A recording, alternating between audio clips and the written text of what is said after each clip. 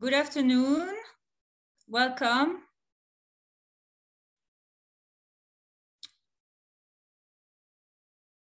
Okay, we will start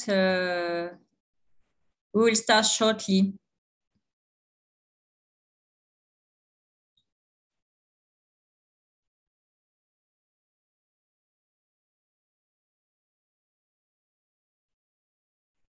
Okay, is the team ready? Amit, Jochen, Richard? Okay, let's start. Good afternoon, all. Thank you very much for being present here. Today, I have the pleasure to be with a great team of experts to introduce a highly technical topic, and at the same time, being relatively inexperienced myself in computer science. If you feel a little bit intimidated, fear not, because today we will adapt to beginners like me and maybe some of you. Let's start with the main topic of the day. What are these new technologies applied to ESG integration? Firstly, we will define natural language processing, because this is a key component here, shall we? Dr. and Professor Jochen Ledner will give us an overview and the foundations of this subfield of linguistics, computer science, and artificial intelligence. Jochen will be followed by Amit Das as an experienced practitioner to give us a bit more flavor into how to make textual data intelligent and how NLP is applicable in the context of financial investments. And finally, with CEO of MarketPsych, Dr. Richard Peterson, we will discuss how media impacts and a few ESG specific use cases. The floor is yours, Jochen, to give us a peek of recent trends from an academic perspective. Thank you very much, Julie. Hello and welcome everybody to this webinar. So my role here is really to introduce you to the question of what is NLP, natural language processing in the first place, and also a quick glimpse what trends can we see as of this year in this exciting field. And you may ask what entitles me to speak about these topics. And I should say my background is NLP, natural language processing, also known as computational linguistics. I've worked in various roles in industry and in academia for the last 24 years to build systems, applications, and study also the methods and experiments of natural language processing in various domains, including the financial domain. What is natural language processing, or NLP? First of all, it is all about the understanding and sometimes generation of text by the machine. That means we will study concepts of the language realm, such as words, collocations, that is, words that often are used together, phrases, trees that represent the grammatical structure of sentences, and also graphs, and sentences themselves. What are they? How can they be described? What can we do with them in applications? And finally, text documents made up of these units. In linguistics, we speak of linguistic layers, so language can be studied at various levels of abstraction. One level is lexis, the inventory of words. Morphology is the study of the internal structure of these.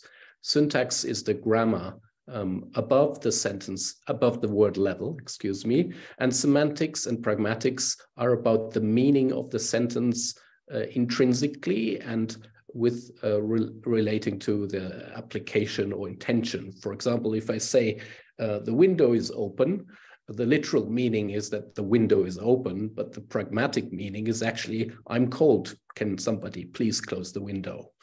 And these non-literal meanings and a phenomena of ambiguity and scope, i.e., what does something refer to, are extremely important if we want to understand language. And there are a number of ancillary tasks in NLP if we want to understand text, for example, in an ESG application. We need to split a text into words. That's often called tokenization. We may want to split a text into sentences, sentence splitting. That's not actually as easy as it sounds, because not every full stop is a full stop. There are dots that end abbreviations instead. And for the computer, this is actually a very hard task in contrast to human beings. The question of a language identification, i.e., in what language is a text written in? Is it Chinese? Is it English? Or is it French? Abbreviation detection, abbreviation expansion, disambiguation. For example, DR can stand for drive or doctor, depending on context. If I say sunset DR dot, then it's probably sunset drive. But if I say DR Smith, it's probably Dr. Smith. So all these phenomena can introduce noise if you get these things wrong. And coreference resolution finally is about the resolution of noun phrases, also other linguistic elements that refer to things like pronoun, he, she, or it. What does it actually refer to earlier in the text? So if we cannot conduct these tasks or we make an error, then our linguistic understanding of a document is incomplete or even misleading. Once we can master all these layers and concepts, we can build applications such as machine translation, question answering, document summarization, information extraction, and the latter is actually a super field that has different subfields like named entity tagging, finding out the person names, organization names, locations, time and money amounts and things like that in documents. Relation extraction, which is a higher level task that combines already extracted named entities to relations between them. For example, the binary relation of somebody being a CEO of some institution, which is a very important relation for the financial realm. Or event extraction, let's say an acquisition got completed. That is an example of something that has a time, a place, an acquirer, and an acquisition target or acquiree. And entity resolution. So if I say apple, do I refer to the literal apple, the fruit, or to one of the two Apple companies, the music company or the IT company? And as you can imagine, confusing these leads to bad financial decisions, for example, in automatic trading. Now you know a little bit about what NLP is. Of course, this is really subject to large textbooks that we cannot cover here in 15 minutes, but you've seen some of the things that matter and some of the constituent parts and tasks. Now, if we have components, software components and models that can master these tasks, then we can build financial applications from these building blocks.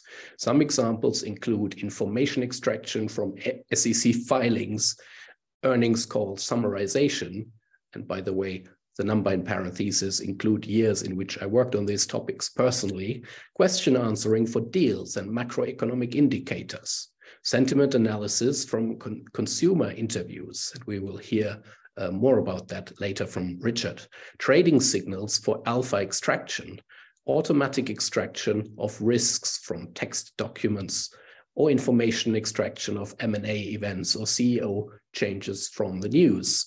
And more than one of these can actually be used because we want to learn about ESG, as you can imagine. And now we come to the question of trends. What actually happened in the last couple of years? So there is really the prelude, one might say. The years 2013 to 2017 and 19 respectively was when so-called word embeddings in the context of deep learning changed everything. It is fair to say that a paradigm shift happened in 2013, and neural networks, and in particular deep neural networks, became the prominent paradigm in machine learning. A deep neural network is very simply a neural network with more than one hidden layer. That's the definition. A hidden layer is a level of the neural network that is neither input nor output. You might call it an internal level. So anything that's got more than one of these internally is a deep net. And a revolution that was particularly important for NLP happened 2017 to 19, when transformers and a particular model called BERT, presented by Google Research, made it possible to solve many NLP problems much better than before. And this has had repercussions beyond NLP in the areas of search and even image recognition, automatic caption description, and so on and so forth. And I think if we want to characterize the present time, we can say 2020 to 2022, there has been what may be called a Muppet explosion. You can see that machine learning people have a sense of humor. There has been a trend of naming many models after Muppet show characters. So there's a BERT model, but there's also Ernie and so on. The trend is also that these models got bigger and bigger. They often had millions and then billions and then tens or hundreds of billions of parameters, which demanded increasing hardware resources to process these models, to train them and to evaluate them. And there is a question of energy requirements attached, especially in an ESG context, no pun intended. Now, since 2018, I would say models got bigger and bigger, but then there, in parallel, research has been started on so-called distillation, making these huge neural networks smaller again, because people realized it's actually problematic to waste perhaps $50,000 in cloud money on training a massive model, and the associated energy also goes along with certain CO2 emissions that have been critically discussed in the scientific literature, and rightly so. And people have also started looking into explainable AI, or XAI for short, because there is a problem with these black box models. Neural networks do not really tell you why a certain decision was reached. And this is really going a little bit against business requirements. In business, we really prefer to know why a decision has been taken, and there may be a legal obligation to provide that, for example, under GDPR legislation. And finally, ethics concerns, in particular questions about inclusion and bias and fairness, because the training data that these models are trained with determines the behavior of the model later. So any bias in the training data has massive repercussions and kind of conserves society's biases in that data, and the model will behave accordingly. Now, in finance, in particular, applications of these big neural networks have been tried out on SEC filings, on earnings calls, and in the ESG space, notably by a team that I've been running, Nugent et al. 2021 is a paper, and you can contact me and I can provide you a copy if you want. And in the future, I think there may be a trend back to slightly nimbler models that have only tiny losses of accuracy, but maybe much, much smaller and not be so demanding with respect to the energy required and also the number of parameters to be trained. You may call these greener methods and also hybrids between neural networks and rule-based systems to increase the explainability, so to make it possible to reconstruct why a particular decision was taken by the system. And we don't really have a lot of time to go into details here. However, I wanted to show you at least something concrete. So here is a slide that shows the improvement we achieved in this paper from 2021 that we used to, using the Refinitiv model, which is a BERT model based on RNA, the Reuters News Archive, available from Refinitiv. And we applied these to classify controversies into different subclasses. Obviously, classification is an important task. For example, in the ESG domain, we want to distinguish ESG-related controversies from any other event or non-event document that we are not interested in, to filter out, let's say, scandals, reports about business ethics violations, or a tax fraud, or any ESG-related topic of any kind. So you can see that a base model here, and the first one identifying, let's say, a business ethics violation achieves a 65% accuracy, whereas the better model trained on RNA and using BERT as the new technology achieves the 5% improvement. But in some other cases, these improvements are really much more vast. For example, the accounting category goes up from 8% to 29% accuracy. And that is really something that is quite remarkable. And in the past, we have seen smaller incremental trends up, and there's usually diminishing returns. So as you try more and more techniques, you get smaller and smaller improvements, and eventually it's not worth continuing to work on a topic, and people move on towards another task. But with deep learning models like BERT, we have seen a disruptive step change. So it's exciting to be in that field, and to be in that field right now, because just when people thought standard techniques will no longer create a revolution, a step change, we have such a step change again. And it isn't the first time. Every couple of years something like that happens. So to summarize and to conclude, we have seen what NLP is really in a nutshell. There wasn't enough time to go into any detail. And if you want to get some references from me, feel free to get in touch. I can recommend you textbooks or online courses that you can pursue.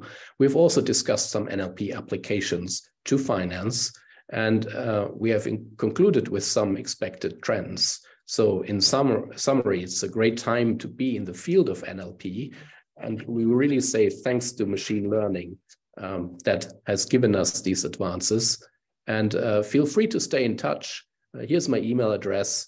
You can also follow me on Twitter, and I would love to hear from your use cases. And if you need any references, I'm happy to help you out. Thank you.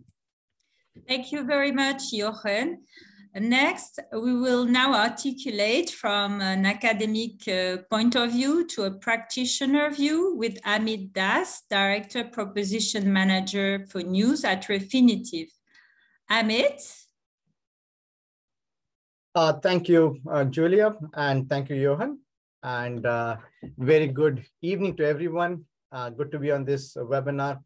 As introduction, I head up the newsfeed product at Refinitiv, and I work with a lot of customers who are doing NLP or data science, and they want to utilize the textual data that we provide to drive the financial outcomes. As Jochen mentioned, this is an exciting time, and mainly because there is a lot of value here. Now, if the first thing that is needed for machine learning or data science or NLP is data, lots of them, right? And so people start looking at what are the data that is out there. And the first instinct is to go for structured data, because that is easy to work with in terms of putting it into a database and working on it. But as you can see, more than 80% of the world data is unstructured. And as people or firms look at structured data, the incremental value that can be got is kind of getting maxed out. And so firms are looking more and more towards unstructured data, the textual data that is available, and which is growing. It's constitutes about 80% of the world's data today. but it's growing at about 42% year on year, while structured data is growing at about 22%. So over a lot of time, you would see that there is so much more text that will be generated, that will be utilized in terms of getting value in models. And that's mainly because text is the only medium, not the only, the main medium where human beings communicate complex ideas that you cannot always put together in numbers. And that will continue for a while. So let's look at what kind of data is needed. Now, depending on the analysis to be done, you want to ensure that you have the right content coverage. You have the breadth and the depth of the content that you're looking at, right? So if you're very specific to something, you really want to ensure that you have enough data and also going back into the history. And the second part of it, the more important part, it is financially relevant, right? There's a lot of data out there that will be like messages, emails that may or may not always have financial relevance. So you really want to kind of like go look at how relevant it is to the financial outcome that you're looking for, and how do you find that piece of information, identify that piece of information, and include it in the project. The second part of this is you want to get as much point in time historical data as possible. And there are two parts to this. One is the point in time nature of it. We really want to get data that has been recorded with the correct timestamp of when that information was released, mainly because you want to correlate it with changes that happened, the impact that happened in the market. Did a news release or a press release out there make a certain impact to the market value of a company as perceived in the market? That's something that you really want to kind of correlate to, right?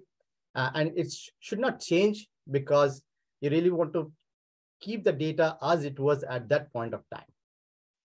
The second part is historical, and we have a lot of different business cycles, economic cycles that the market goes through. So we have had a good run-up of technology stocks for the last decade, and the world is now swinging back towards value stocks.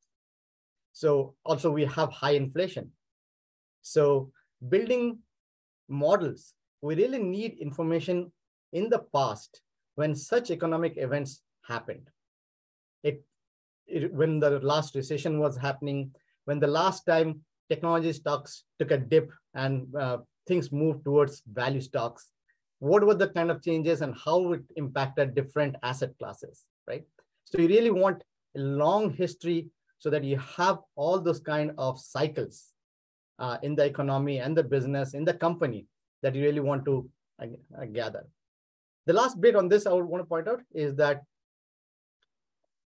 you really need to also make sure that none of the data that was historically produced or sent out is lost. As in, like, we do not look at only existing companies. There are a lot of companies which die out over time. And if we look at only data for existing companies, then you will have something called a survival bias. Only the companies that are successful get looked up in the model. And the risks that really killed a company or killed a specific market out there is never reflected.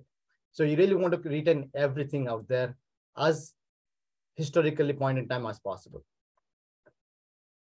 The third part is also very important, is that we have a lot of text, and text communicates ideas.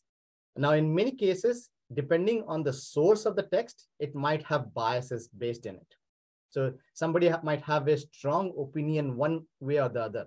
So you really want to get unbiased sourse of data that is dependable. So you really want to go for something that is a credible source, like Reuters.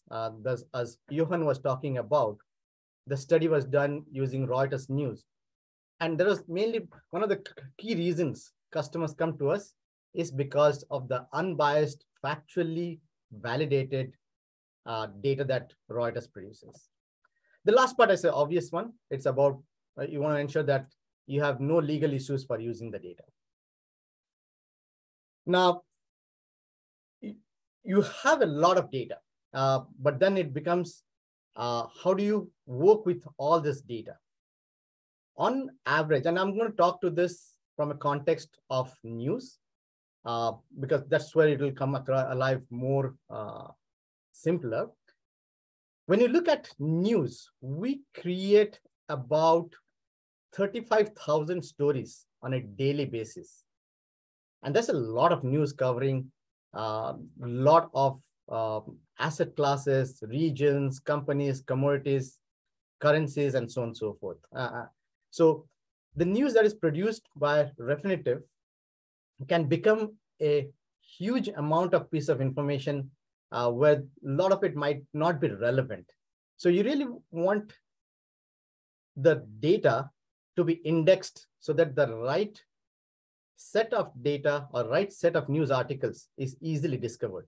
The first one is obviously it needs to be tagged with the right entities, the companies, the commodities, the currencies, and so on and so forth, so that based on what the project is interested in, you can filter out everything else, which might be noise, right? The second part is concept or topic tagging. A news article can be about a commodity, can be about a specific region, can be about a specific political person. So it really has to have all the tagging that really identifies what is this news about. And that aboutness of the news is very important, so that in the project or as the machines look at doing NLP and data science, they can kind of figure out which news articles are really useful or which textual articles are really useful that they can utilize. There are a lot of tools out there to do tagging. Refinitiv has the textual data tagging called intelligent tagging. What it does is takes in all this textual data, extracts, classifies, and tag based on the text that is there for each one of them. It can identify what are the companies this text is talking about, what are the people that they're talking about, and what are the potential relationships between the companies and the people, the directors, and so on and so forth, that this text is about, right? And that kind of transforms or extracts this into a structured metadata that someone can kind of like query and say, okay, I want to look at specific companies or that I'm interested in. It also creates a lot of topic codes, and the Refinitiv News has over 6,000 topic codes across different categories. It can be about equities and so on and so forth. So people can kind of look at, okay, I want to look at energy markets. Give me all news related to energy markets. Or somebody might be more interested in just looking at crude oil rather than natural gas or renewable energy. Or someone else might be looking at, just give me text about US crudes. So the ability to go down and this topic code tagging, you have multiple structured data across that you can go down granular into more detail on a specific topic, or come up to a more general level industry or topic that you want to look at. But what this really helps in is to kind of filter out the noise and discover what is a relevant news story or a textual article that you want to look at. Now, other than doing the indexing part, there are other analytics or derived analytics from the text that can help narrow down and identify the needles in the haystack. One is the relevance. So how relevant is this news article to the specific story or to the specific company that you're looking at? right? So in a story, Facebook might be mentioned at the very bottom and in passing. And you really want to kind of ensure that that you can identify that it is not really relevant. This story is not really relevant about Facebook. And so if you are looking for Facebook related information, you want to focus on stories that are highly relevant about Facebook. You want to look at, is this unique information in the story? Now, you have as journalist look at a evolving story. They write a first version of the news article, and then they will have multiple different versions of the story coming out as the story evolves. So you really want to kind of have a way of deduping across all these iterations of the story, but also to find out if across the different stories that have been broken by the different news vendors, be it Reuters, PR Newswire, or Globe Newswire, other different sources of data, is this unique information that is new to the market? Or is this an old information that has just been regurgitated or reiterated, right? Lastly, I have a category out here for analytics. There is a lot of analytics out there other than relevance and uniqueness or novelty. You have things such as sentiment, what you can figure out, like what was the author's tone around it, or what was the sentiment around a specific company or a commodity. You can look, I try to identify trends and like how much of interest is garnered over crypto, given that all that is happening in the world right now around crypto, right? Is there something that is evolving that you want to kind of understand that has garnered a lot of interest amongst the financial world? Now, we do provide a lot of this analytics within Refinitiv, but I think there is a lot of tools also outside of Refinitiv that is available that you can leverage. Now, the main part to look there is to make sure, as Johan was talking about, that it is really financially applicable, and you can really explain that the explainability part is there, that it goes down and creates that analytics, the NLP, that you can build upon, as well as help generate the explainability later on by, if you have to validate to say this is why the model recommended a specific outcome. So here is a example. I think Johan mentioned as example about the window is open. Now you can take that text, I can run it through a speech recognition called more of a bag of words to see what is the kind of words that are there and try to get sense out of it. You can look at it from a syntax, or the grammar of it, or the semantics, like what does it really mean, right? So another example other than the window being open is I'm fine, which is a positive sentence, versus I got a fine. Just looking at bag of words may not always give you the outcome, the real meaning of what this really means, or what the author intended, right? So we really need to want to look at the context of it, the semantics of it, and doing the NLP. You want to go into identifying what are the negative words, what are the positive words, and each word, what is it acting upon? And as that meant, meaning of that, for this example, the opportunities are related to General Motors. Is this a positive thing? Is this really meaning on General Motors, or is this talking about Tesla? And then bring out all the contextual meaning out of this text from an NLP perspective. Now, I spoke about news, but there is a ton of other text sources. You have transcripts, you have broker research, you have filings, and all of them really provide differential value in many ways. There are sometimes orthogonal and can add value, different value. And if you look at the text out there, the amount of text and the coverage is different. And so the best ways of doing data science is to look across different sources of textual data, be it different sources of news, different research, filings, transcript, and try to find out what are the trends, what are the insights that we can get from doing that NLP.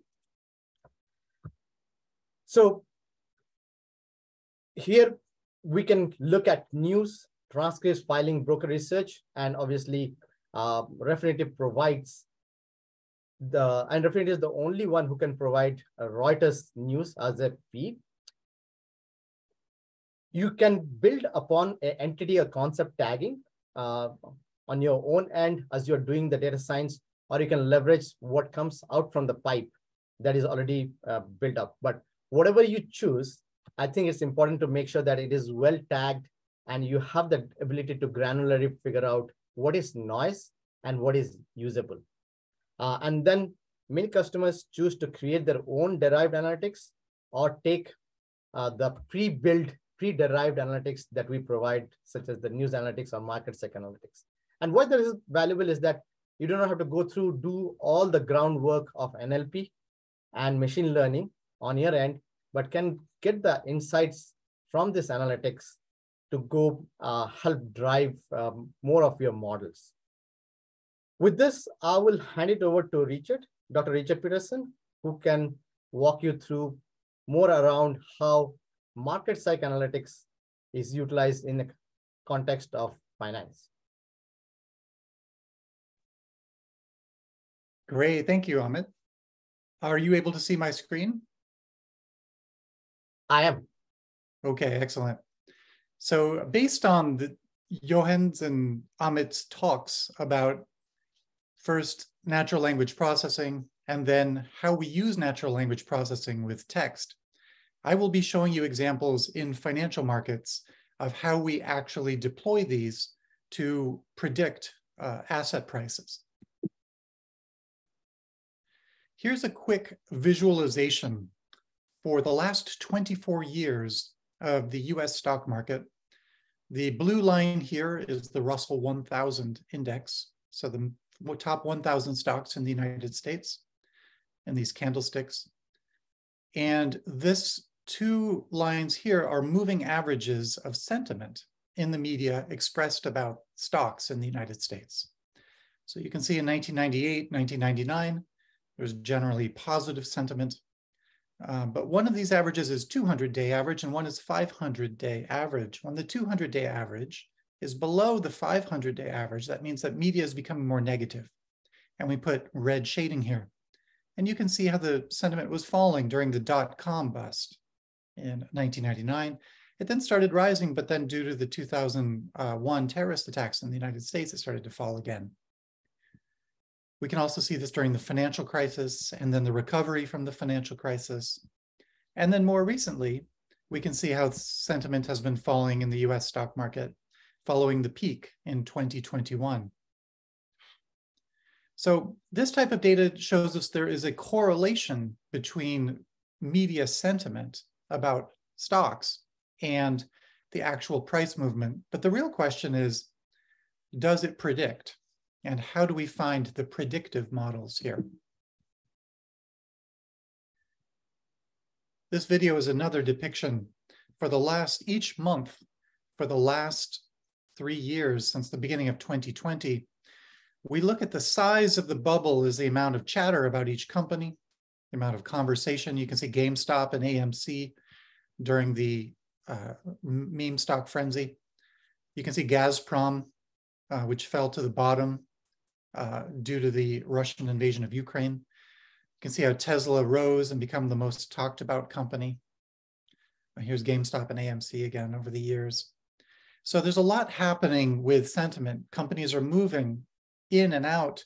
Sometimes they are receiving a lot of attention, sometimes no attention. So how do we make use of this? So that's what we'll be discussing for the next few minutes. Now, there are two philosophies in academia for how to find value in investor sentiment. One idea is the idea of trend following. And this comes back to the first book written on a stock market, which was by Joseph de la Vega in Amsterdam in 1688.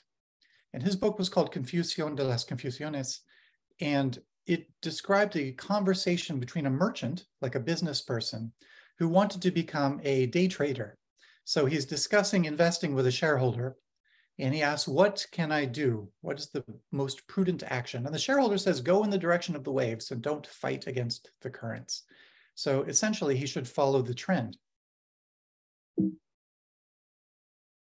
Now, the reality in many aspects of sentiment data is that when the media makes a pronouncement or when the media has an opinion, that opinion often becomes a self-fulfilling prophecy. That is, the opinion spreads and people begin to believe the opinion and it changes their behavior. This is one example we have where we measure the references to economic growth in the United States. And this is from 1968 onwards. The pink line here is a recession. The blue line is whether people are explaining that the economy is expanding or contracting. So is the economy growing or shrinking? When people start to say that it's shrinking down to a 1 standard deviation below the usual level of conversation, there always is a recession. So, but first, people start talking about the economy slowing, and then the recession begins. So in some ways, recessions are a self-fulfilling prophecy. People begin to become worried about a recession, and business people stop hiring, maybe lay off some employees, start saving some cash, stop borrowing, and that creates the recession. And we can see now, since May of this year, we have seen our economic indicator below 1 standard deviation. And so we imagine there will be a recession soon in the United States. So again, this type of data can sometimes create the reality of the marketplace. Now, the most common finding with sentiment data is that when companies are described positively in the media, their share prices tend to outperform. So this is a study in the United States over on the left. The same study was done here in Europe and in Asia. And what it shows is that when we rank companies based on the past 1 month of media sentiment. So for example, we find how when we say sentiment, we mean how positive versus how negative is the media about that company. So when we take the 10% of companies with the most positive description in the social media and news media, that's what we see here in this green line, if we track forward their performance in the stock market.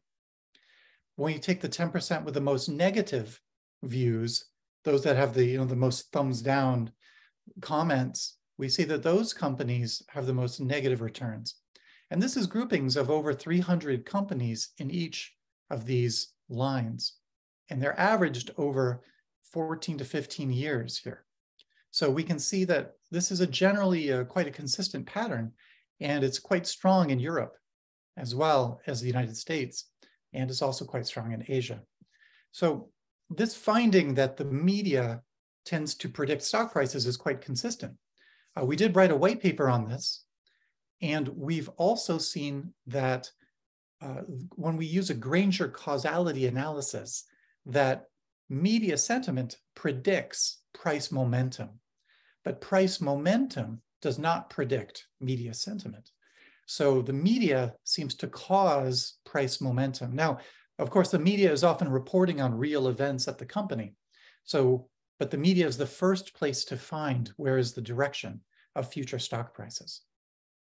Many investors, of course, many of you will use price momentum in strategies, but in fact, the price momentum factor is again predicted by media sentiment itself. We also see this effect not only in stocks, but in commodities and currencies and country level indexes. We see it all over in every tradable asset, that when the sentiment begins to improve, the price tends to rise. This is a study from an academic in commodities. And as he says here in the bottom, past sentiment has a positive impact on current returns. So that is the general idea. And that is what Joseph de la Vega said. We should follow the direction of the opinions. But wait a minute, there's another opinion here. There's another perspective that is different. Warren Buffett, Benjamin Graham, value investors, which you at the CFA are very familiar with, they often say that we should buy from Mr. Market when he is pessimistic. Or as Warren Buffett has said, we should be greedy when others are fearful. The first reference that I can find to this is from Munehisa Honma in 1755. He was a Japanese rice arbitrageur and was considered at his lifetime to be one of the wealthiest people in the world, or the wealthiest. And he said, when all are bearish, there is cause for prices to rise. So how do we reconcile those two effects? On the one hand, Joseph de la Vega says that we should follow the trend. And the data that I showed you also shows that we should follow the trend. But on the other hand, many of the wealthiest people in history, including Warren Buffett, have said we should buy when others are afraid. When prices dip, then we should buy before they rise again. So there's some researchers that have looked at this contradiction, and they find that when there's a lot of emotion associated with a fall in prices, then it's more likely to rise. And that gives us an opportunity. So for example, at the weekend of October 1st and 2nd this year, just 2 months ago, Credit Suisse had a very high level of uncertainty, which is the color here, as well as a lot of conversation about it over the weekend, more than any other stock in the financial sector. About 10,000 references per day in news and social media, because there was a short attack on Credit Suisse from Reddit, the Wall Street Bets site, where previously they had been attacking shorts. Now people on Reddit were organizing to create a short attack on Credit Suisse. So sometimes you can detect this type of activity in the media before it happens. However, Credit Suisse's stock price rose in the next month or two after this attack. So it actually outperformed the stock market after the attack.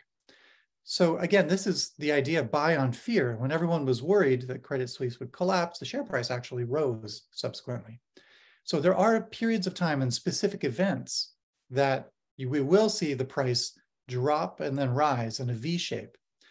But for most of the time, for thousands of stocks, when it's not a dramatic, very highly attended to event, most of the time, then stocks will just drift in the direction.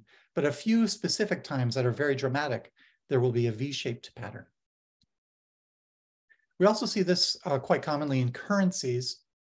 In this strategy, we borrow from countries with low interest rates, and we invest into countries' currencies with where there's a lot of fear. Instead of buying into the countries where there's high interest rates, we buy into the countries where there's fear, which fear is risk perception. And when we do this month after month, we get a much higher return than we would from the carry trade. The carry trade, of course, has been doing very well for the last 20 plus years.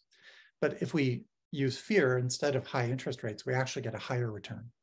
So sometimes fear is measured as risk perception, and we can pull that out of social media and news commentary, how much fear people are experiencing. So I'll turn my attention now to ESG data. We recently won an award, fortunately, for the best ESG sentiment data. So what I'll be describing is ESG data not derived from company reports or press releases about the company, but rather this data is derived from reading the news and the social media commentary about the company by third parties, such as NGOs and objective observers. Now, one of the ESG themes that seems to be most impactful is environmental investment. So when we look at the top 3,000 companies in the United States since 2006, and each month we rank them by the percentage of conversation that talks about their clean technology investments or green investments or their land conservation activities. All of those are considered environmental investments. And when we look at their share prices over time, we find that that portfolio has a much higher return, those companies involved in environmental activities. And of course, Tesla is here, but this is a portfolio of 300 stocks. So Tesla only contributes a few percentage to this return. We see many others like financials like MSCI or utility companies, which are many of these other companies here in the top. So even boring utility companies, when they start to clean up their activities, had much higher share returns. Now, another, since you are the CFA Society and you pay much attention to accounting, accounting is also considered an ESG factor in that governance determines how well a company attends to its accounting regulations. So this is a depiction of Wirecard's share price here in the bottom of the screen. We can see that when the Financial Times doubts their accounting practices in their first article revealing that, the share price was hit a little bit, and there was a lot of chatter in subsequent days. And eventually the share price started to recover somewhat. There was a few more articles. Finally, the company itself admitted that it had a large hole in its balance sheet and the share price collapsed. But there were warnings from the Financial Times article and many other rumors. Even before the Financial Times article, there were rumors that there was a problem. And so this is the type of thing that can be detected in media sentiment data. We can find risk before it impacts the portfolio by looking at what people are saying. And we can find not only these companies that are the highest with the best environmental record, for example, but also those companies that have the most concerns about their accounting or governance.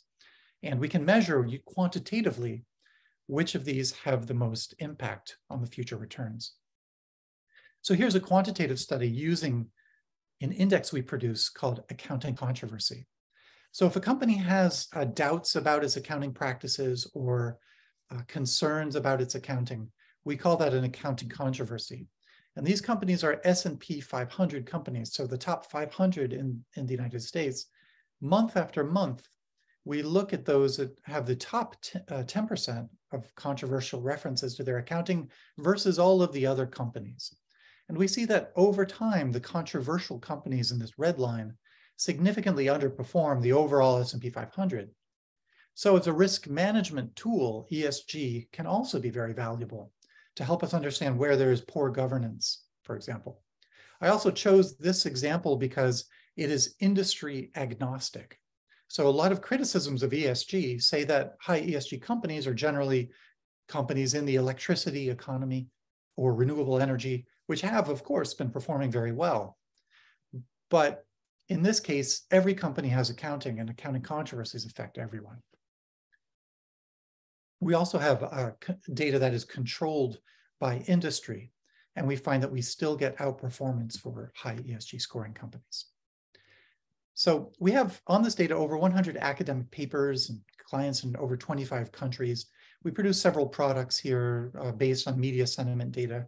We even have a predictive model for stocks that we built using media sentiment. And we have found that just like I showed with the rainbow chart, that sentiment does lead to outperformance, but there are many subsets of sentiment that also enhance performance and add stability.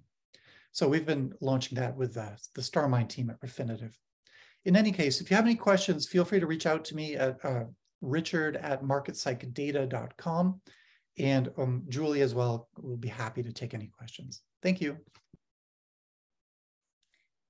Thank you, Richard. Thank you very much. Let's wrap up. So now that thanks to our experts, we are all more familiar with how natural language processing and artificial intelligence applied to textual data can be transformed into highly valuable metadata or into a buying signal, or even in certain cases into alpha. I think we understand the possible applications of these concepts into the financial investment sector, now that we have also reviewed media sentiment and a few ESG use cases with Richard from Market Psych Analytics. I think we understand its practical approach and possible implications to ESG integration into portfolio management now and in the future. Now it's time to cover the questions you may have and see if we can pick up a few questions in the remaining time. We have 5 minutes. Do we have questions in the chat?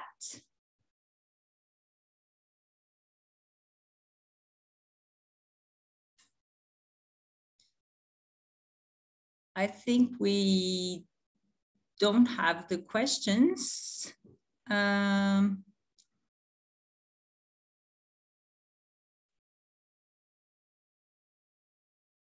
Okay, well, I think I will free everyone up a few minutes before the Zoom is going to stop in that case. Anyone wants to raise their hands for a question?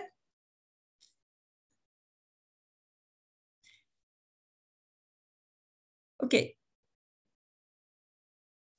Okay, well, thank you to everyone who attended tonight and this evening, and to all our speakers. Thanks very much. Oh, I have a question. Sorry. Oh no, it's not a question. It's many thanks for this webinar. Thank you, Olivier, for your comments, and thanks everyone who attended. Have all a very good evening. And oh, sorry, last question. So to the very last minute, which textual data set is mostly used by researchers or investors? Who would like to take this question?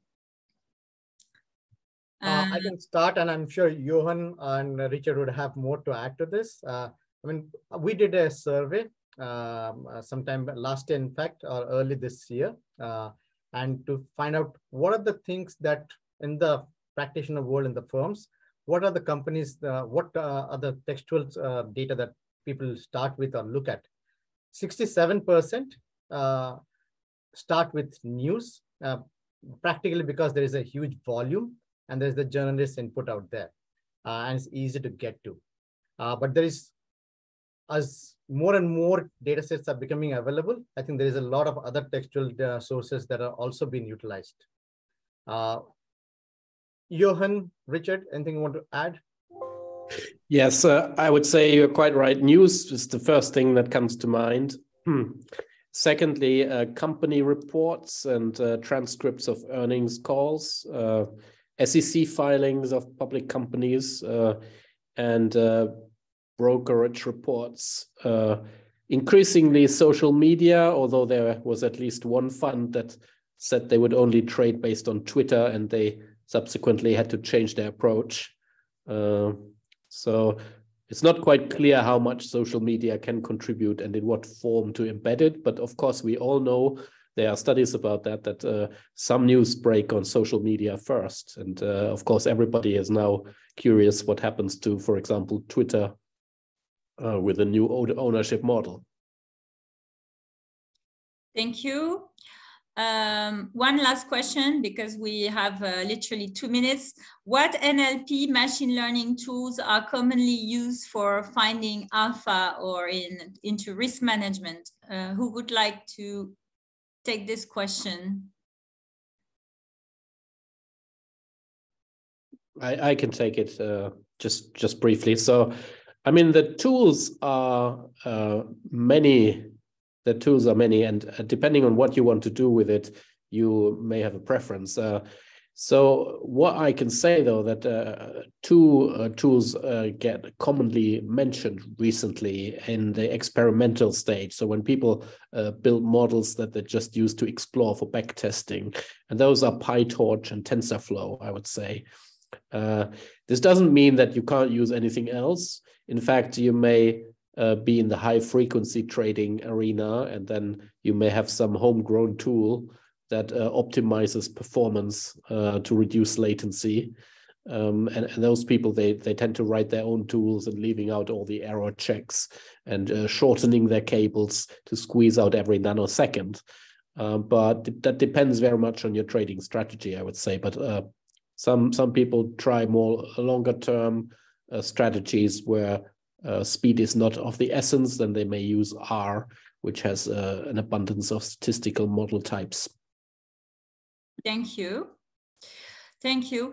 Okay, there are a few more questions in the chat, but maybe I think we will maybe address them in the chat because we have to wrap up. So thanks very much for your participation. Have all a very good evening. Thank you, and see you soon. Bye-bye. Thank you. Thanks, everyone. Thank you. Bye-bye.